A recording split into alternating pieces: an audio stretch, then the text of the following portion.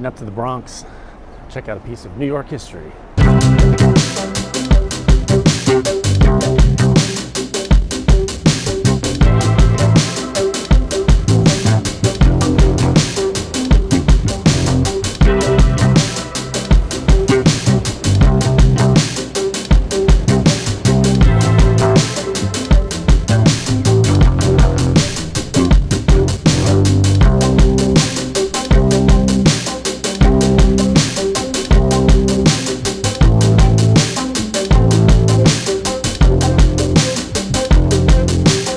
All right, so I'm in the Bronx. Now I'm walking over to what's called the Highbridge, which is the oldest bridge in New York.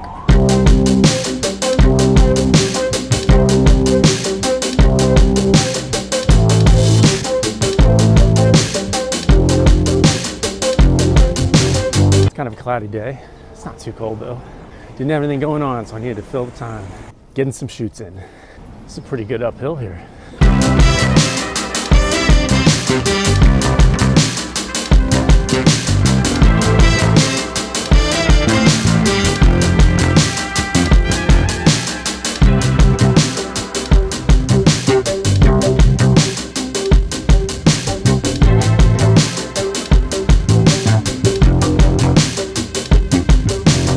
So this is the Highbridge. It's part of the Croton Aqueduct, originally built in 1848. In the 20th century, they replaced the middle part with a steel span so that more ships could get under it, but the bridge is still here, and it's the oldest bridge in New York. Like I said, I'm in the Bronx now. I'm starting in the Bronx here, but I won't be in the Bronx for long. The bridge crosses over between the Bronx and Manhattan, so we're gonna go ahead and walk over.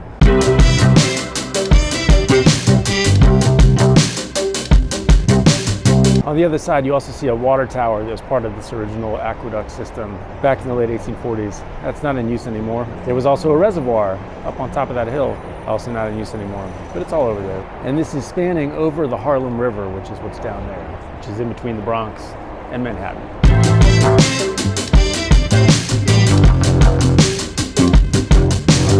This is actually not a short walk across this bridge. Kind of surprising. It is a long and high bridge.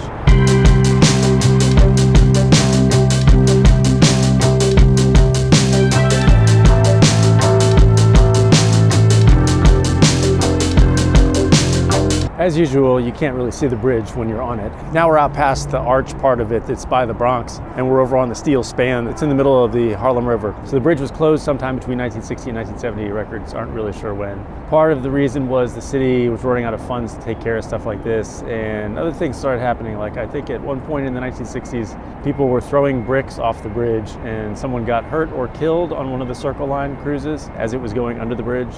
So that helped them close it at the time. In 2009, they started restoring it, and then in 2015, it was finally opened again for the public. And here we are. It's nice.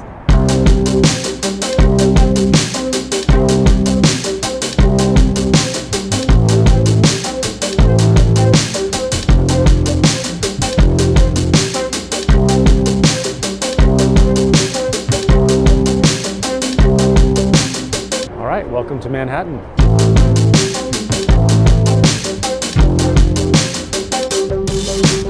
Now I realize I had a better view on the other side. You can see on the Bronx side, you got the arch spans that are still there. Those used to go all the way across.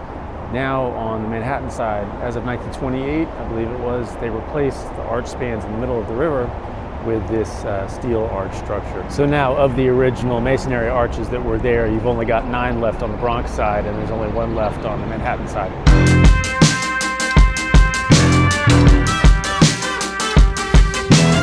All right, let's go up and see if we can get nearer to the tower.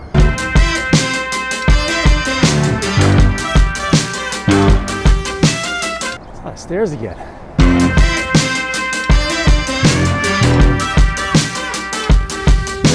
I feel the burn in my quads. It's nice.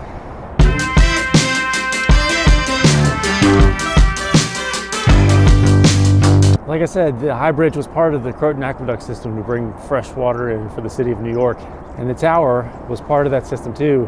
It was built up to increase water pressure because of the need of higher water pressure because everyone started using flushing toilets about that time. Right next to the tower, we have what's called the Reservoir.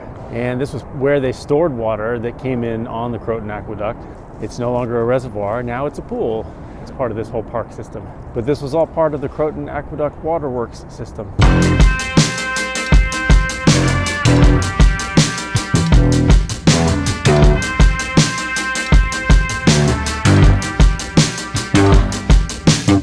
I wasn't paying a whole lot of attention to the pool at first. I just stopped to look at it for a second. Man, that is a big pool.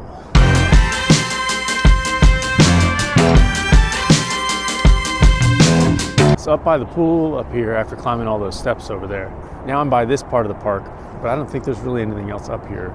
There's a path that runs down where the stairs started along the river and out over there somewhere, and that may be more interesting. So I think I need to go back down the stairs and then walk that way along that path. So let's do that.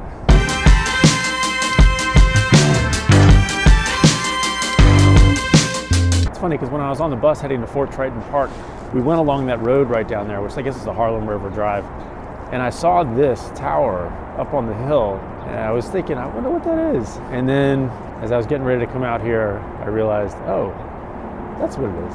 It's even in the opening shots of the Fort Triton video, bringing it all together, you know.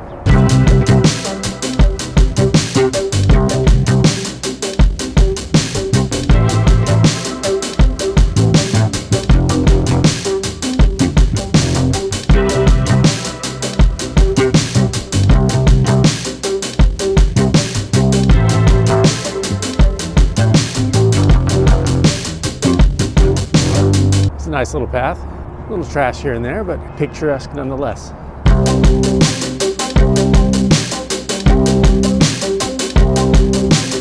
It's another one of those off trails. Nothing good can probably come of this, but oh well.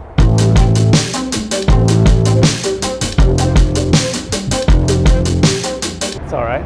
Nothing like slippery rocks on the edge of a cliff. No, that's not too bad. Really what I try not to find is homeless encampments. And it looks like they have been here, but I don't see anyone here now, so this is nice. And there's our bridge.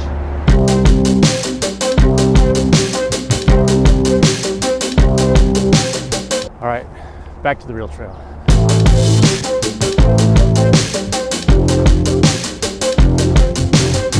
On the way off that trail, I stepped in a huge pile of something that I think was mud, but there are always other options, you know. I've recently seen stuff floating around on the internet about how these tags can tell you where you are on the lamppost in Central Park. And it looks like they might work up here too, because the center number is supposed to be the closest cross street. And this says 168, which is about right. We should be at about 168th Street up here. I've yet to try it actually in Central Park, but pretty cool.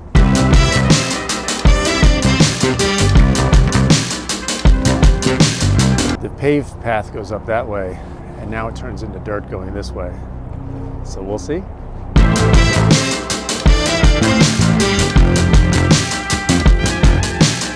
Nah, my sense of adventure is fading. I'm gonna head back to the paved path. This doesn't look like it really does much.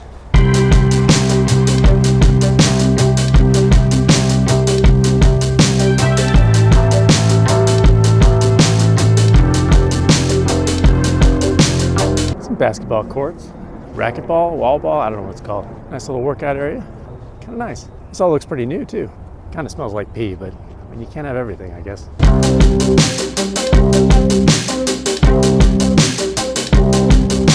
And it looks like there's even a new playground coming. Nice.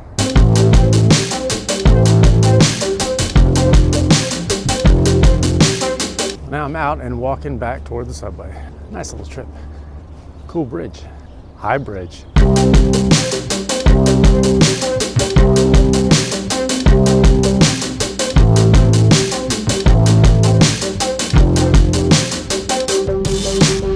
I'm not used to seeing gas stations anymore.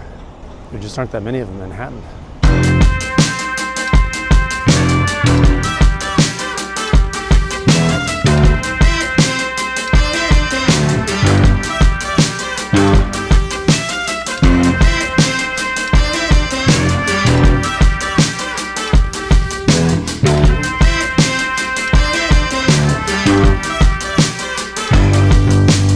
This is a confusing transfer at the station.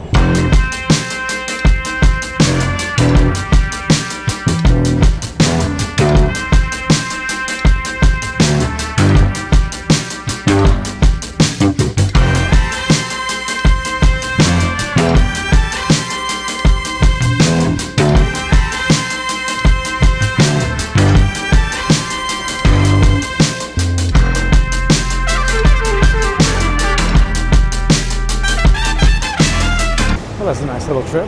Another day, another adventure. Now I'm back up to the east side. Seems a lot gloomier outside now than it did. Time to grab some lunch. I'll see you next time.